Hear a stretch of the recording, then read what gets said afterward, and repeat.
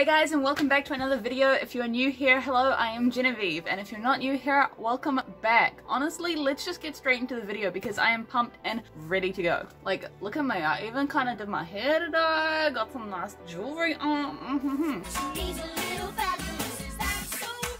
So today, as you saw in the title, we're going to be dyeing an acrylic wig, or synthetic wig, whatever you want to call it. So let's start on what you're going to need. Of course, you're going to need a wig. I'm using like pretty much white, but obviously you can also use one that is a lot more blonde, but because of the character we're going to be using this wig for, I need the other half to be silver. So yeah, we're only going to be dyeing half of this wig, but I mean, the same rules apply, just do the whole head. Yes, science!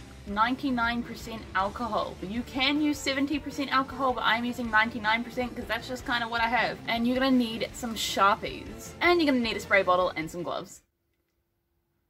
Let's get to it, shall we? So the character I'm using this wig for is a gender bent Todoroki from My Hero Academia. So I'm only going to be dyeing half of the wig. So first of all, we're going to split this in half. Make sure you know which half you're dyeing, because you can't really take it back if you accidentally put it on the wrong side. Alright, so once you've got your half section like that, you're going to need to put gel on that side of the hair. This is just because the alcohol doesn't stick to the gel. It's a good way to prevent, you know, your red getting on your white. Once you put that gel on, wrap it in a layer of cling film, and we're ready to start dyeing. If you're dyeing a lace front wig like I am, make sure you also cover the lace in gel, because like I said, as protection, it covers from the inks and stuff. But make sure on the side that you're dyeing not to go too far in, because if you get it on that front line of hair, it's not going to dye that part of hair and you're just going to have like a white outline of where the dye didn't take. Speaking of, here's how to make the dye. So what you're going to want to do is get some pliers and take apart the Sharpie. So you're going to be taking the top ink part out and just putting that into the bottle. Then using the pliers, you're going to try and pry out the ink cartridge from the middle. You might want to use gloves for this bit, but I just didn't really have any around me, so I didn't bother.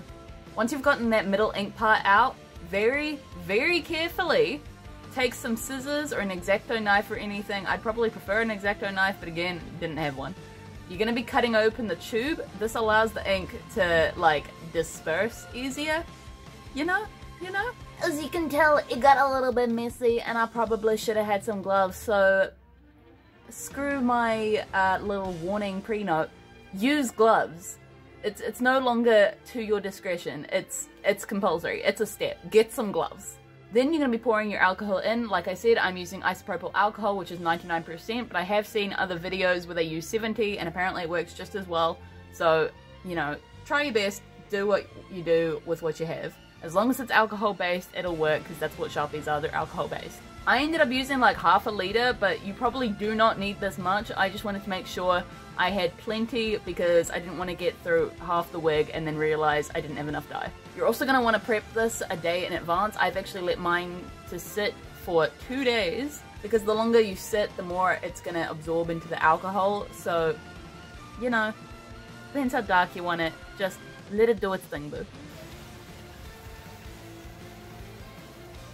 So what we're going to do is move to a well-ventilated area. Trust me, I've tried doing this inside. It's not a wise step. You don't want to be inhaling all that fumes and chemicals and shit. It's just not good for your body.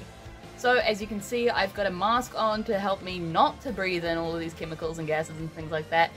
And I am outside in the lovely outdoors, so we have perfect ventilation. Now, all you're going to do is start spraying. You're going to spritz and spray all over that side of the wig. Make sure to move the hair around, because you want to make sure you're not just, you know, spraying the top layer. You gotta get all up in that hair. And honestly, at this point, too much is never enough. You don't want to wait till it dries and then realize you've missed a bunch of spots. So just go ham and get in there. Do it. If you're using a wig head like I am, make sure you cover it. Mine is covered in Glad wrap. So, you know, it's just nice not to stain all your stuff. Then once you've covered all the hair, you're gonna leave it and let all the alcohol evaporate so the color sticks to the fibers.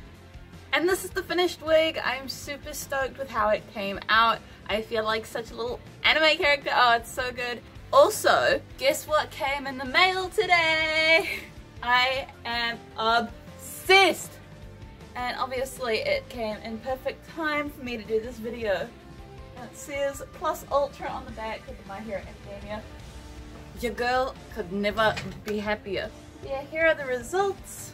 And I hope you enjoyed this video. Make sure to tune in on Saturday to get my vlog of this week. And if you did like this video, make sure to subscribe, and I'd see you in the next video. Peace!